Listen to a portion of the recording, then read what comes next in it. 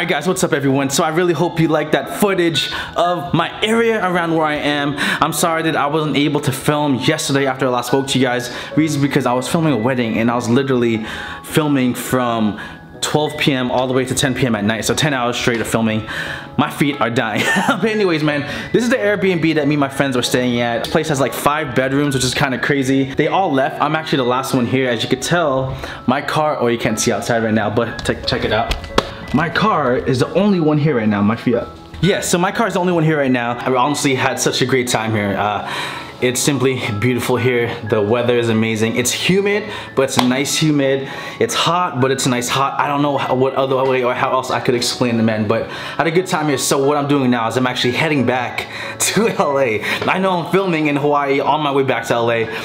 My flight leaves at 3 p.m. so I'm gonna return this car at 1. So I figured today, with my only free time, I'll film myself going around and back to the airport. Yeah, and on the way back to my home. So here we go.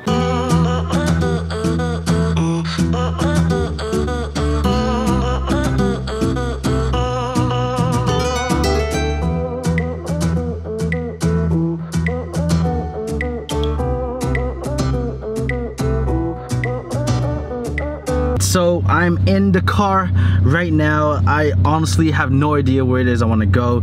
Like, I want to show you guys where it is where I am in the world right now. Okay, I just want to show you guys where I'm in the world. So this is where I am in the world right now. Now in Hawaii, all right, let's zoom out. This is the island I'm in. This is Maui, and this is where I am compared to the entire world.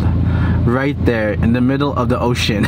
Oh dang. Yeah, it's kind of crazy. I feel so far away, and I'm not gonna lie, man. Like, I cannot wait to go back home. I just want to go back to the house, and I just want to go back to my place, recuperate before I start work on Monday again. And I still have a lot of moving to do as well. So yeah, man, I mean, Hawaii's nice. I'm not gonna lie. It is a beautiful place. I love it here, but I love my area even that much more. But it was nice, man. So let's get on the road right now. And I don't know where I'm going, but let's just drive.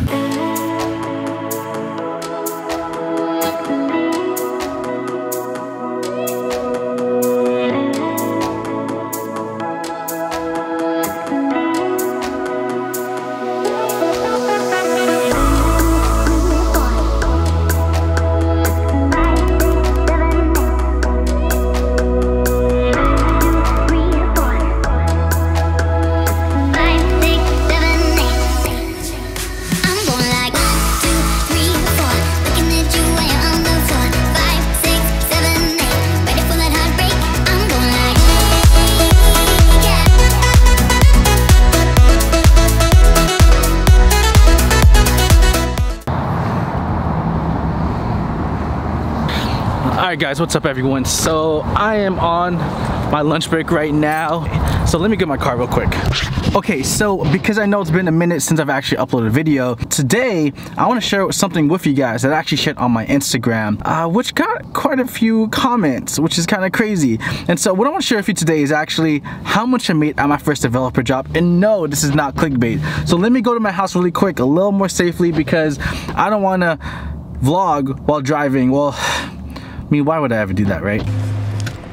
Sunrise with you, be mine, be you know I've been alone.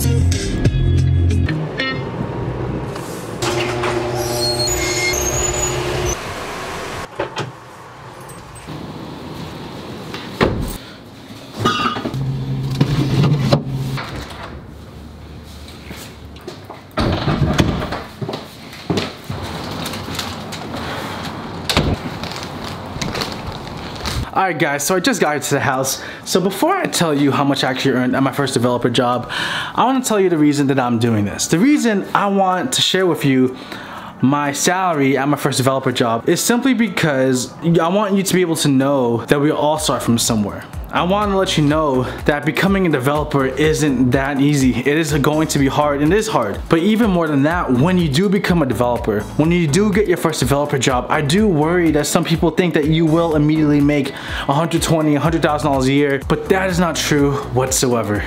But in reality, that's not what always happens.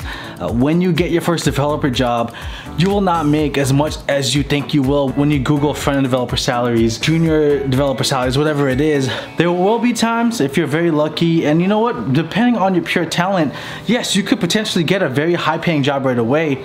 But for a lot of people who are self-taught particularly, there's a very good chance you probably won't make what you think you'll make right away. But if you're like me, from the background I came from, no matter what you earn at your first developer job, it will still be more than what you earned at your last job, right? And even more than that, I think what's very important is that you really make sure that you really know what you're getting yourself into, that you know what the life of a developer is. And that's why I made this channel. People keep wanting tutorials. I'm not a tutorial channel, and I promise to make a JavaScript tutorial, and I will. Now that I have a lot more time and I live in this place, right? So I will make all of that, but I want people to really understand what it is that you're getting into. What I made at my first developer job is much more than what I made before. Another reason why I'm sharing this too is because when I did share this on Instagram. So if you haven't followed me on Instagram yet, you really need to. So if you go to this post on my IG, boom. On here, what I actually share with you guys on my Instagram, it has about 622 plus likes, has about 107 comments, which is kind of crazy. Even the founder of Team Treehouse actually commented on it. A lot of people comment on it. A lot of people who've never commented on my comments comment on it. And on there, I actually shared with everyone my acceptance letter, or not acceptance letter, my offer letter from my last company, where they offered to pay me this salary. So what was I paid at my first developer job? Please know, at this time, I barely knew HTML, CSS. I knew no JavaScript frameworks, no libraries. I did not know any backend languages. I did not know how to make a site from scratch. I based everything I did off the tutorials from learning on teamtreehouse.com. You can check it out, link in the description below. And so this is what I paid for someone who learned code in 3 months. This is what I got paid for someone who only knew what I knew after studying for 3 months. This is what I made at my first developer job, and how I changed my life in a matter of 3 months. My first developer job, I was offered an annual salary of $45,000 a year. That's it. To some people, to a lot of people, they'll say, Chris, that's it? I got offered more in my first job. Well, I'm happy for you, man. I only got hired after 3 months of learning code. That doesn't happen to many people. Even more than that, my salary before what I made, $45,000 a year, was nothing. Even more than that, where I lived, compared to then, right? But when at that time, where I lived was you can see my closet right there.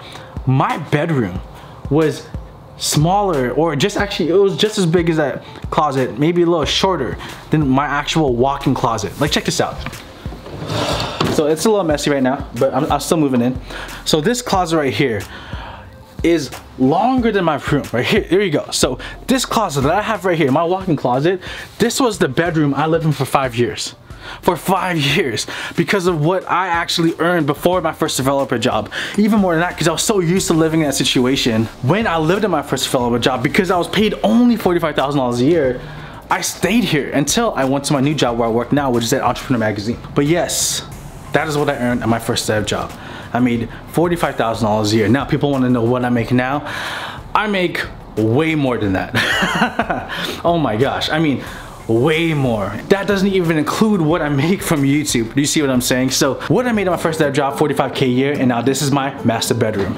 This is where I live. This is my life now. At your first dev job, your #1 goal isn't just to get paid a lot at your first job as a developer, but that job should be your stepping stone. That first job you get is just your door into another job in the future. Because I'll tell you this, a lot of junior developers at the first dev job, you won't get paid that much, but you can in the future. You're investing in yourself. They're investing in you, and hopefully they continue to give you more raises so you can stay at that company.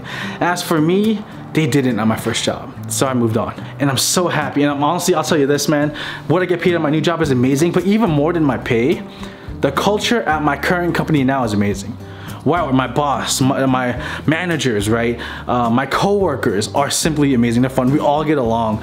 And even more than just the pay, that culture makes it all worth it, right? I do get scared, like, man, like, these projects I'm given are tough. I've never, like, email templates, I've never made things like this, but I'm glad I took that risk to move on to my second job to be where I am now. Yes, that's what I was paid at my first dev job. Before I end this video, I remember 3 months when I first started learning code, I told my friends, you guys should try it too, man, you could change your life. and none of them did it. 3 months later, I got a job as a developer, and then they're all like, what the heck, right? They were surprised, like, okay, maybe they should do it. They still haven't done it, right? And this was 2.5 years ago, and they still haven't learned code.